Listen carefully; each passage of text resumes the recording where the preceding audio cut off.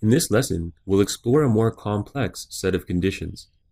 Say, for example, we wanted to create a grading system that converts a student's test score out of 100 marks into a letter grade. First, let's define our grading system. Let's say that any mark under 50 is an F. 50 to 59 is a D. 60 to 69 is a C. 70 to 79 is a B. 80 to 89 is an A. And anything over or equal to 90 is an A+. Now we can start creating our if statements.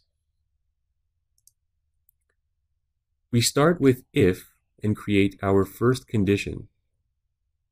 If variable x is less than 50, then output an F. Next, you'll see a series of else-if statements. An else-if statement is used if there are more than 2 conditions. In this case, there are 6 conditions.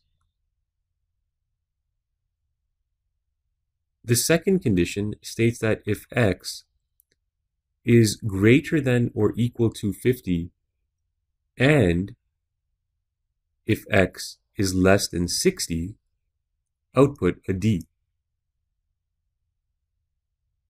Next, if x is greater than or equal to 60 and x is less than 70, output a C.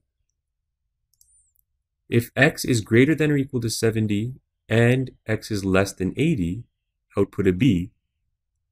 And if x is greater than or equal to 80 and x is less than 90, output an A. We finish with an else statement, which basically instructs our script to put an A+ in any other scenario. Since the test was out of 100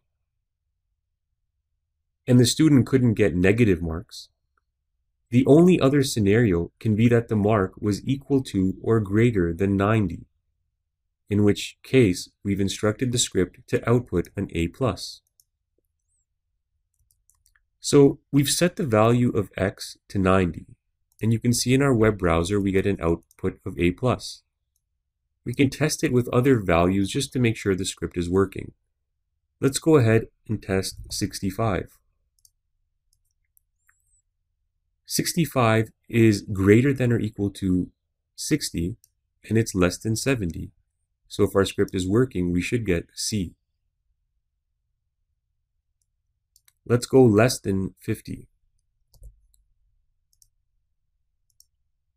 Less than 50, and we output an F. So it looks like our script is working.